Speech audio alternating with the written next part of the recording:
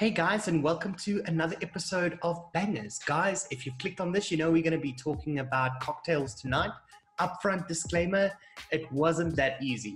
It wasn't that easy because the TAV team doesn't have that many boozy concentrates, in circulation, and therefore it was difficult selecting recipes. But we finally did, and we did get a show together. The show must go on, so I'm super happy to be here, and we're gonna run you through a couple of cocktails tonight.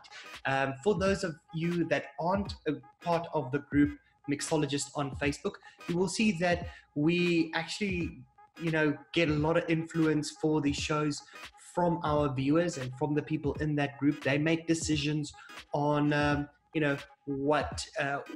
what categories we pick for the Banger Show, and some of the other shows that we do also. And they also put their recipes that they would like reviewed in the thread, for some of the posts that I put out for the Banger Show. So, this is a show where we give feedback, and we love doing that. And, I'm really happy that we are getting so much support for the show. It has been the one show that people just keep on enjoying and watching, and we get to review some of your recipes and learn while we do that. So yeah, guys, thank you so much for being here. First things first, of course, welcome to everybody in chat. Guys, sit back, relax, hope you enjoy this. Also, be aware, we had some terrible news in the DIY community. Flip, aka Kindground, he's been diagnosed with cancer, and we've got a GoFundMe. So anybody in chat that has that link, you can share it now. You can share it throughout this whole episode. Also in the description of this video, you will find that link. Guys, go and support. It's our opportunity now to give back to Kindground. He's so generously given to the community with all his recipes, notes, and shows. Now it's our time to give back to him. All right, guys. I want to start off with Birds, Bees, and Bubbles by Chris Garner. Seduced is what his name is on ATF. This is a I think brand freaking spanking new recipe. I've just seen it recently being released. Excuse me. I've just seen it being released recently. Let's just go through what this whole recipe is about. So, Birds, Bees, and Bubbles by Seduced, an exotic vape based on the Birds Bees cocktail. In this refreshing recipe, a lot is going on to create a very tasteful vape. I used the berry blend, some rose essence, and a touch of back bar bitters infused into this juniper gin to create a delicate aromatic sparkling wine vape cocktail or cocktail vape. The berry blend pairs beautifully with the FLV rose essence. I'm going to be trying that live right now. FLV back bar bitters adds a nice bitter touch, and mixed with the FLV juniper gin and FLV bubble brewed wine and some FLV honey bee to bind the flavors and adding some sweetness. I add a little bit of FLV sweetener. I think this mix needs some anyway. The result is complex juice experience that changes with every vape you take. So it's one of those chameleon vapes, right? The mix balances from flourish, fruity taste to a more sophisticated and tasteful bubble wine. Yeah, so it's that play, like a floral kind of play on a fruit. So a lot of wines that I've tasted that have like a floral element infused in it. It's very fruity and fresh and sparkling. So that's kind of what I'm expecting. He's saying there a very, very zen and exotic, soft, fruity, and never boring. Perfect for the coming summer evenings. Vapeable after a few days. Yeah. Let's do this, guys. Let's do this. I'm going to be trying this out live today. Just because that is what I want to do, so that everybody can see my reaction. And, it's just easier. It's less scripted. Excuse me, that might be making a little bit of noise.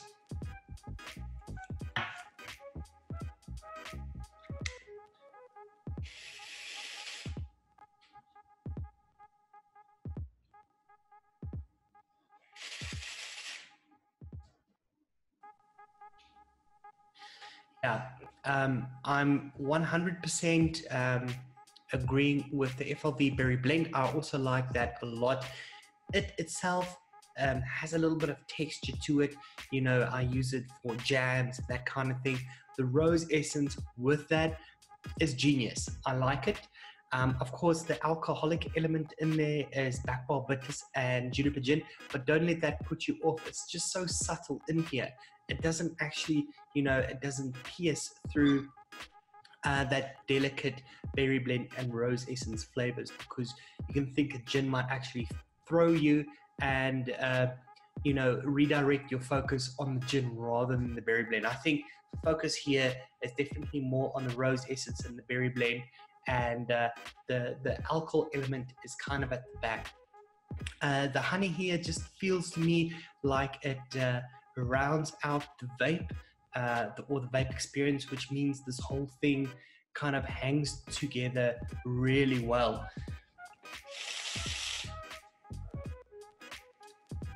It's actually quite, you know, for a lot of top notes, you know, I find this, you know, the mouthfeel on this quite pleasing. It's, you know, it's got a floral elements in it. So yes, there is a lot of things happening at the top of this vape, but the vape itself also has body. The sweetener helps out with that. And yeah, I'm down. I'm down to do a little bit more of this. I think Seduce did a fantastic job over here.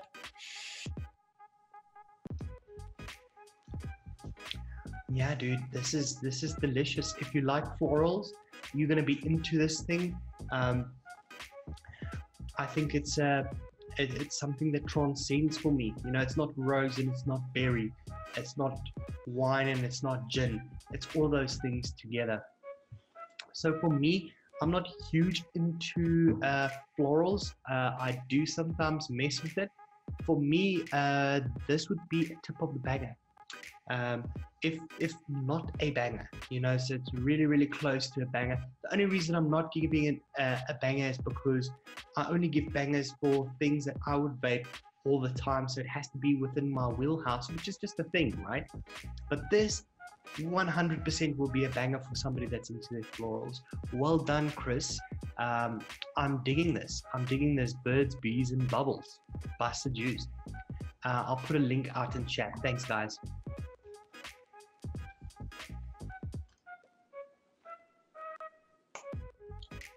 So for this week's mix, I did John Cena by Chris DVR. And this is a mimosa. Interesting, a very interesting vape. I'm going to share the recipe on screen here. And his note says, a wonderful strawberry citrus mimosa with a perception of effervescence and a great sweet and bitter contrast. These new FLV flavorings are going to be game changers. So at the time of releasing this recipe, he called it John Cena because these were brand new released FLV concentrates that were not available to everyone. But hopefully by now, everyone has them and can mix this up. He uses 1% FLV backbar bitters, 0.5% brut bubble wine, 1.5% citrus soda, and these are all obviously FLV concentrates, then 2% FA juicy strawberry, and 1% Flavor West sweetener.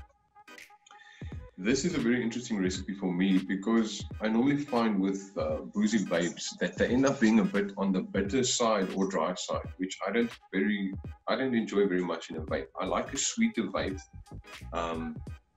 and for that reason, I normally don't mix the boozy vapes. But in this case, with this recipe, I was pleasantly surprised with just the authenticity and how great this recipe was.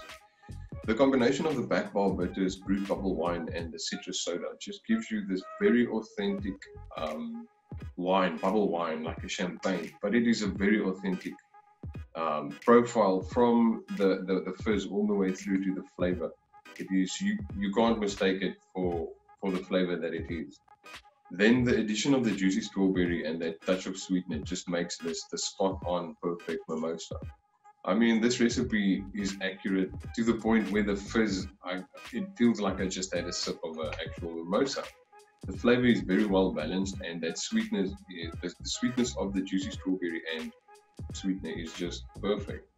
So I really enjoyed this recipe, and I would say if you enjoy a boozy, like a champagne or a boozy type of wine vape, definitely give this a mix. You will enjoy this. I also have to mention this recipe is delicious straight off the shake. I mean, I mixed this and then immediately vaped it, and it was perfect. There was no harshness or any funny off notes. It is a delicious, fizzy, that effervescence from the mimosa is there. And I feel that sweetness from the juicy strawberry is just perfect and wraps this recipe up so well. So from my side, I give this a banger, and I would rate this a 5, which you will see on the comments of the recipe on ATF. Thank you for this recipe, and if you guys have mixed this before, please put your comments in the comment section below. Enjoy. Thank you. Okay guys, the next recipe I would like to talk about today is from a fellow TFV member. He doesn't know that I'm going to be mixing this up. I don't think he's going to be in the show tonight, so he might be in chat. And if you are, welcome Rudy, and I hope you enjoyed this review. So Rudy did a juniper gin, FLV juniper gin mix, you know, kind of modeled after a very popular brand here in South Africa, which is Vapor Mountain. That's Benji over there, so shout out to Benji from Vapor Mountain with that concept. But this, of course, this is a pink gin, all right? And I'm going to show you the recipe, and let's just go through it. Okay, so pink gin by Rude Rudy. He did this for a layer episode, so he has gone through it. You can check in our videos, or if you do a search in this channel, the Fog Vlog, you'll find his notes in there, right? So, so he did this because he's really into gin. Okay, craft gin is big here in South Africa. I'm not sure if it's like that around the world, but let's look at what he used the flavors for. FLV gin is a masterfully created authentic dry gin which leaves little guesswork to the vapor as what they are tasting. Yeah, 100%. You have to also be careful with that. The resinous piney flavor inherent to the juniper berry is a wonderfully balanced but citrus peel and smidgen of spiciness from freshly ground peppercorns. There is a wondrous beauty element to the flavor which rounds the profile off expertly. The booziness is not overwhelming in the least, but rather augments the authenticity and overall gin experience. Yeah, FLV banging job on this concentrate. It just feels like it cannot be more right. You know, I don't even know why anybody else would mess with the juniper gin flavor going forward, because it's just done so right. FLV rose essence brings a delicate true rose sophistication to the mix and softens the gin ever so slightly. Yeah, that's true. He says there, this is a very safe rose flavor compared to the other overpowering versions and will not kill your mix. If used in care at 2%, it brings semi-rose tinge without being floral. Yeah, I vape this. I've tested this already. And for me, you know, this, if I'm going to be ordering a pink gin from the bar and it arrives, what this is tasting like is what I'm expecting. You know, the word pink in there is just so perfect for this recipe. It's like pink gin, and that is it. It's just, you know, done correctly. Of course, the cucumber in here fills two roles. Firstly, it provides some juiciness to the mix without distraction. And where a cactus does this slightly better, but it imparts an overwhelming flavor. Yeah, you could have gone with one of those two for juiciness. I think cucumber is used in many craft gin recipes, so it's a good choice. There's a optional colada that you can add in here. I didn't do that. I didn't put it in the colada because I didn't want it, you know, that icy feel. I wanted to really just understand what this is all about. But this will be delicious with a little bit of colada. The citrus soda, he really says, brings a new level of authentic lemonade Sprite type flavor to the market. Yes, I'm blown away by this flavor, guys. If you like sodas and you like citrus soda or citrusy soda, this has to be in your cart, right? This has to. A very light touch of fizziness, Rudy says, and I've said that before as well. So this just, you know, of course, makes this whole pink gin recipe super authentic, you know. So I don't think you can do it more perfect than what Rudy has done over here.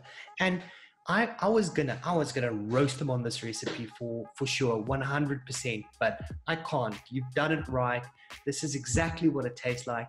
And I think what paid off here for Rudy is because this is something that he's into. You know, he's into craft gins, so he knows what the balance should be and how it needs to taste, and he knows what fruits and what berries are going to be working well with the gin and a juniper gin, and he's just executed it perfectly.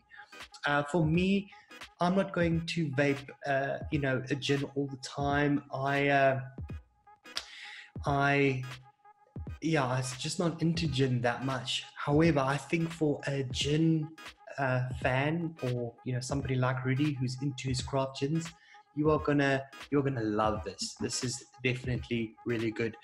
I'm gonna give this a tip of the banger. It's not gonna be an all-day vape for me, but for a gin lover, it most certainly will be. Well done, Rudy. This is brilliant.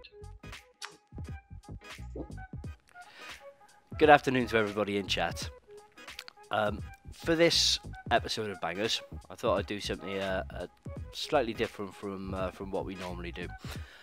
I've been struggling to find time to mix up this week and to find a cocktail mix that I could actually make up that wasn't actually one of my cocktails. So I went onto the Facebook group for Mixologist South Africa this morning, and Luke Loops, Wadey Loops on ATF, had actually put a recipe into that thread, and looking at it I thought, hey, I can make this. This actually looks really good on paper, so I'm going to make this up and use it for the Bangers episode. Now, for those that don't know Wadey Loops, he's actually been around mixing for quite a while, and his recipes really started catching my attention because they all look really well thought out. All of the flavors look really well balanced, so I thought I'd give this one a try and see how it goes. So what I'm going to do is a feature instead of a review. So I won't actually be giving this any marks out of 5 on this. So unfortunately, no fist bumps or bangers or tip of the bangers from me for this one, because it just wouldn't be fair on the mixer reviewing off a shake and vape when it actually states it needs a 3-day steep. So the recipe is called Slug Petting Land. In his notes he says, I'm not French, isn't this how the cocktail is pronounced though? The recipe is as follows. It's 0.5% flavour out blood orange, 3% Vape Train blood orange champagne, 1% Vape Train lemonade clear, and 0.25% Capella sweet tangerine. Now, this recipe was, as I said, was mixed up 5 minutes before I started recording for this show. Now, what I'm getting off a shake and vape is that lemonade clear comes through nice and strong, gives you a very nice sweet lemonade. Some people might actually get a little bit of effervescence from this. What I actually get on my taste buds when others taste effervescence is I get a odd sort of cold emptiness on my taste buds, if that makes any sense. Now, it's not to do with the concentrates. It's actually to do with my taste buds and the way that they actually pick up effervescence. When it happens, which isn't very often, it is actually rather strange, and occasionally I do get a very, very slight tingle on my tongue, which is what I get from this lemonade clear. So for those of you that are actually looking for a fizzy recipe, it might actually be a good idea to pick up that lemonade clear and play around with it a little bit. Now, to go back to Luke's recipe, I get that nice sweet lemonade clear with what I believe is a slight effervescence that some people might actually experience from it. This is then backed up then with the blood orange champagne coming through quite nicely just behind that lemonade. Nice sweet orange with a very, very slight rind zesty note. Not overly present, because this is mainly a juice. That blood orange then in the champagne then gets enhanced by the addition of the 0.5% of FA blood orange, just to give this a nice little bit of depth to it. And that FA blood orange actually gives it again another little zesty note to it. It's just enhances the mouthfeel. So this doesn't actually feel like a thin recipe. It's actually got quite a nice little bit of depth and complexity to it.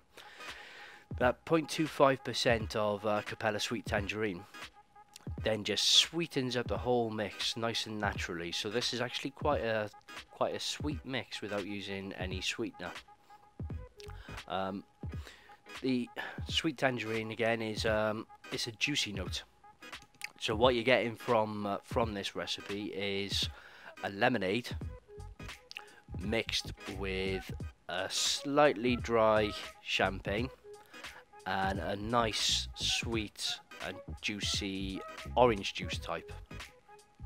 Now, I would expect, as Luke actually said on his recipe, in 3 days' time, this will actually merge together a lot more with that orange coming through a little bit stronger. Whether it'll top out above the lemonade, and then you get the lemonade as the base note, I'm not too sure. But at the moment, off a shake and vape, this is decently balanced for a shake and vape recipe that the mixer is actually saying needs 3 days. I would recommend anybody that is mixing this recipe up from Luke to give it the full 3 days that he has suggested before leaving any reviews for him.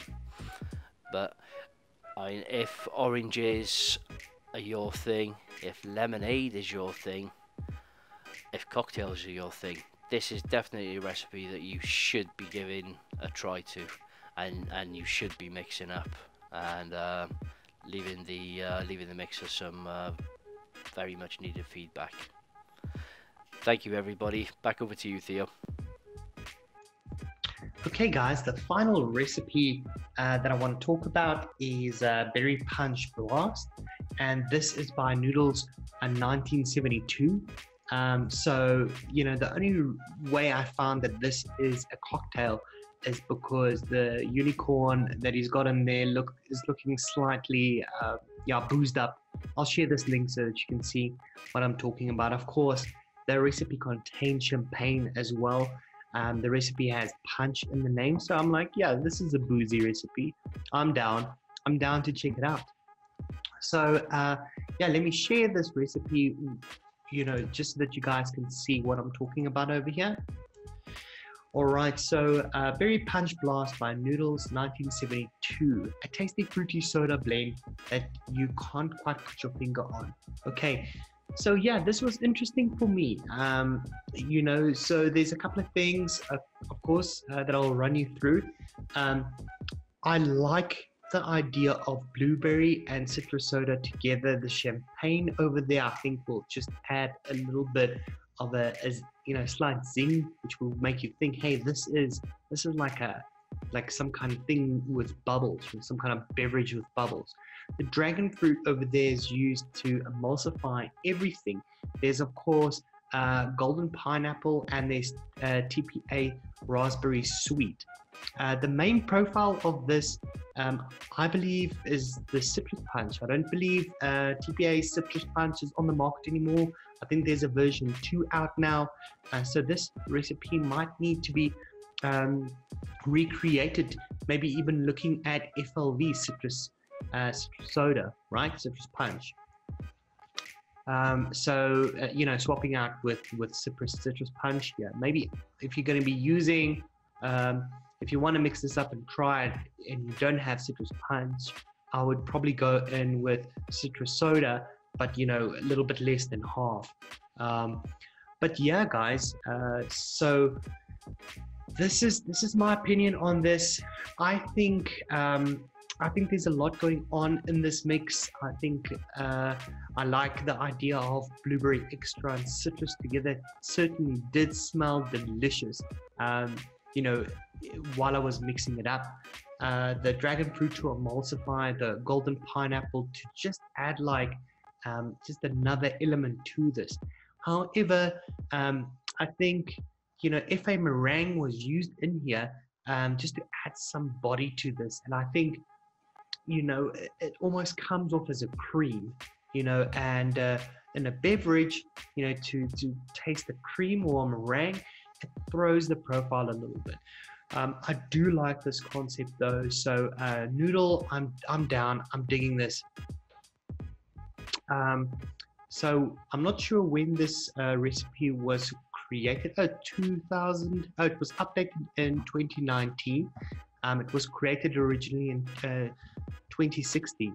Okay, but yeah, if I would maybe think of one thing here is to potentially just remove the FA meringue, and then rather go with the cactus that will, kind of sit behind the citrus punch, or you go in with a little bit of cucumber just to sell that juiciness that you get from a beverage, that you would get from a punch. But the idea of blueberry and citrus together is something that appeals to me. So I think there's some good elements in this mix. However, the meringue is throwing it, it's distracting me slightly. But because of that, I want to give Noodles 1972 a fist pump over there for some work and some moves. Yeah, go and check this mix out, guys. I will throw it in chat for you. Cheers. Okay, so we have come to the end of our show today. And I just wanted to thank everybody out in chat that's here week after week, just checking out the recipes with us and making comments, laughing. This has just become my life. And, it's cool to be part of this community. And the same community that has an opportunity now to help somebody else, which is Philip, aka Kindground. He's been diagnosed with esophageal cancer, and there's a GoFundMe. You'll find that in the description of this video.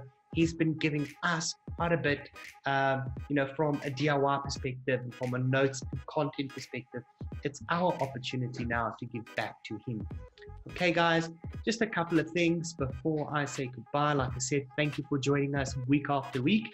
And a couple of channels that I wanted to shout out is Daytime Franco, and check out his YouTube channel. and Mixing in the Kitchen is his Facebook group.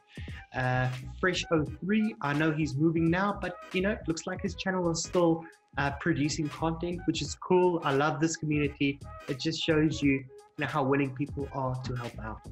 DIY Down Under, yeah, go and check out their Facebook group. Tons of awesome content there, and go and subscribe to their YouTube channel as well. Developed, guys, I love Developed. I kind of lurk and watch the replays and stuff, but I do appreciate what the guys from Developed are doing. It's one of the shows that I like to follow. Mix and Vixens, they get feedback from their Facebook group on what profiles to mix up. People play along, mix them up. It's real fun. They feature your recipe in some of the episodes, and then finally they decide which recipes they want to take forward to get roasted by some of the other mixers in the community. And that's cool. That's just such a cool journey. So please go and check out their channel as well, guys. And finally, I'm going to put a link out in chat for the mixologist group. Guys, come and join us. Come and share your recipes. Come and ask dumb questions, because there's nothing like a dumb question. People in this community are super happy to help out, and it's just a healthy community to be part of. All right, guys, please remember to like and subscribe, and thank you so much for all the support. Cheers, guys.